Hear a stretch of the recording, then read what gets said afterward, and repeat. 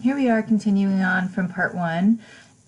So I've inserted my my sample XML here and chose Excel, a custom tab.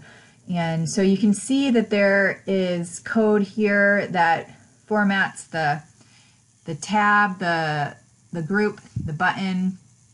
And what I'm going to do is I'm going to get rid of 2 of the buttons because you can see it's the sample's put in 3 buttons here. So you can see custom button 1, custom button 2, custom button 3. So I'm going to get rid of custom button 2 and 3 because I only need 1 button to run my macro. Okay, and so here I'm going to label this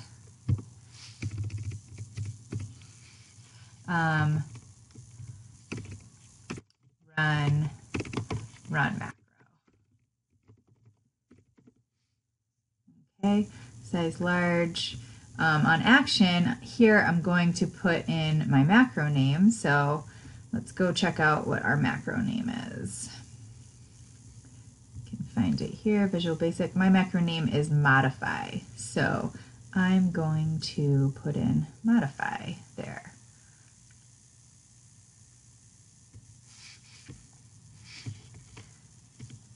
Modify. Okay. And then I'm going to the image MSO. You can look this up online. The image, just look up image MSO gallery and it'll show you the references. And here I'm going to put in macro play because that's going to give me a little triangle.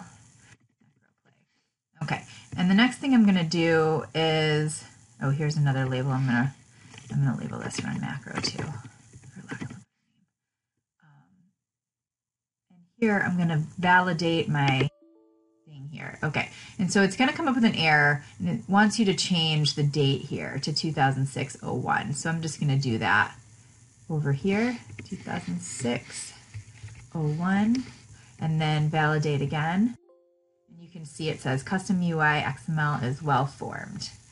Okay, and then I'll show you the next step in the next video, part 3.